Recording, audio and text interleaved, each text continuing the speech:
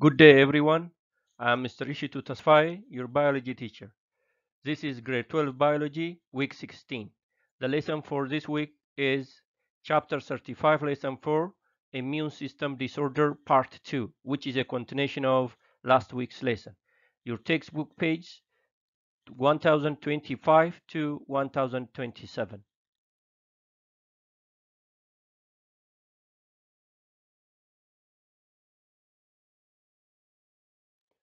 Objectives of the lesson. At the end of this lesson, you should be able to describe how HIV is transmitted and how it affects the immune system, and explain how HIV infection can be prevented. HIV and AIDS. What causes AIDS and how is it spread? 1983, researchers identified the cause of AIDS, a virus called HIV, which is an abbreviation for human immunodeficiency virus. HIV can be transmitted through contact with infected blood, semen, vaginal secretions, or breast milk. The only no-risk behavior with respect to HIV transmission is abstinence from sexual activity and intravenous drug use. Well, how did scientists discover the cause of AIDS?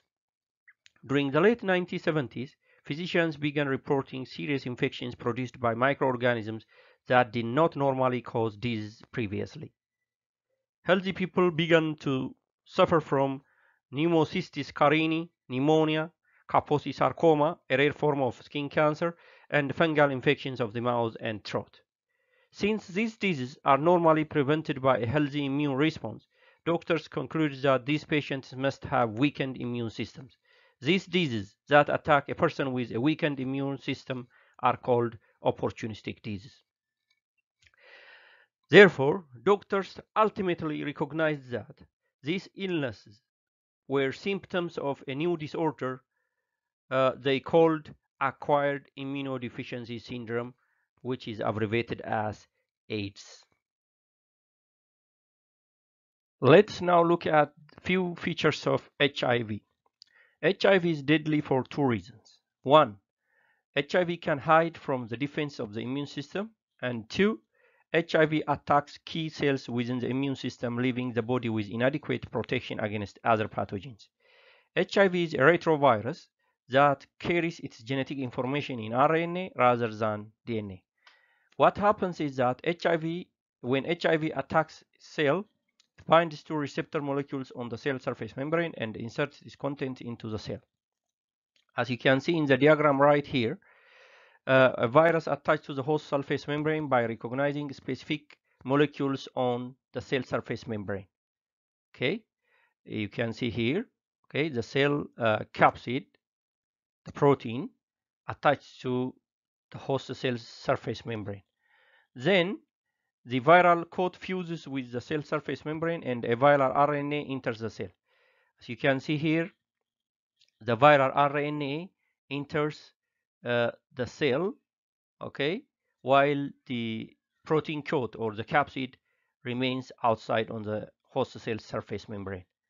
Then a kind of enzyme, a special enzyme called reverse transcriptase, okay, uses viral RNA as a template to make viral DNA.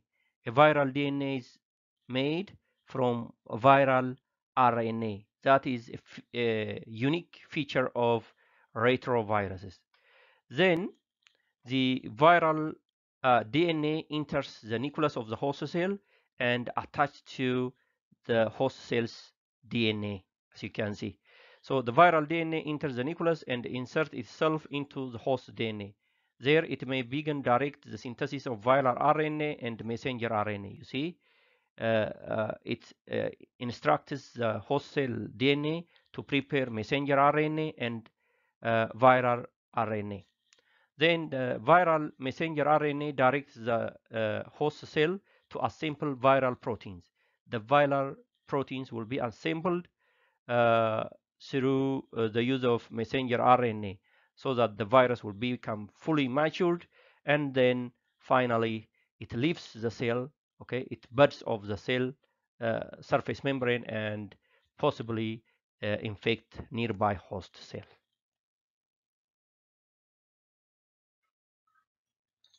The target of HIV.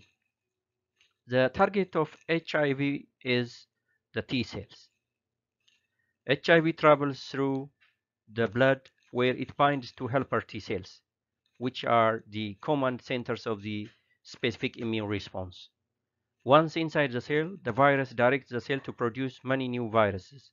These new viruses are quickly released back into the bloodstream where they infect new cells.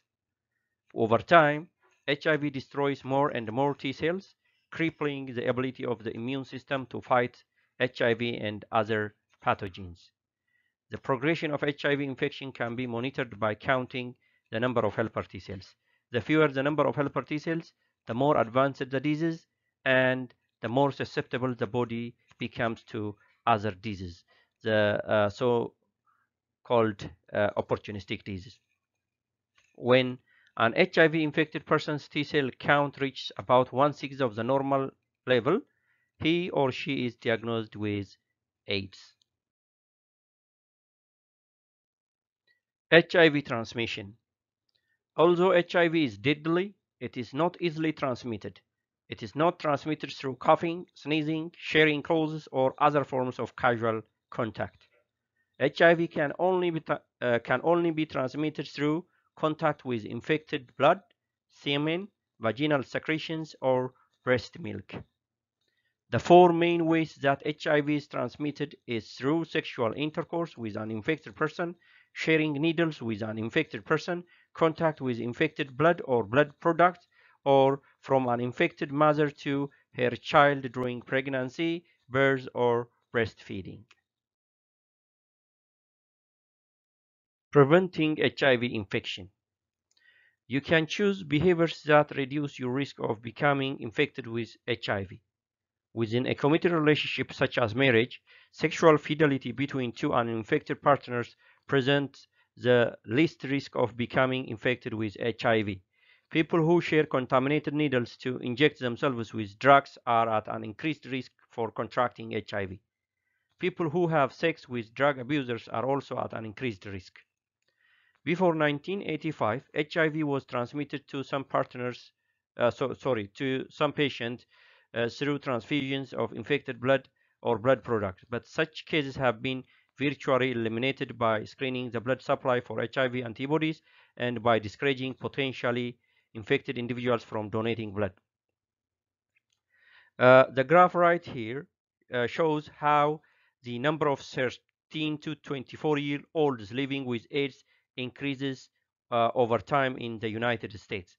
In 2002, it was only 6,000 individuals in that age range with AIDS. But in 2005, it increases to 8,000, nearly about 2,000 more than it was in 2002. Finally, can AIDS be cured? Well, at present there is no cure for AIDS. New drugs, however, make it possible to survive HIV infection for years. Unfortunately, HIV mutates and evolves rapidly. The virus has evolved into many strains that are resistant to most drugs used against them. No one has developed a vaccine that offers protection for any length of time. At present, the only way to control the virus is to use a combination of expensive drugs that fight the virus in several ways. Current drugs interfere with the enzymes HIV uses to insert its RNA into a host cell, to convert RNA to DNA, and to integrate its DNA into the host cell's DNA. The knowledge that HIV can be treated has given some people the idea that HIV infection is not serious. However, that idea is dead wrong because there is no cure for HIV. Thank you very much for watching. See you next time.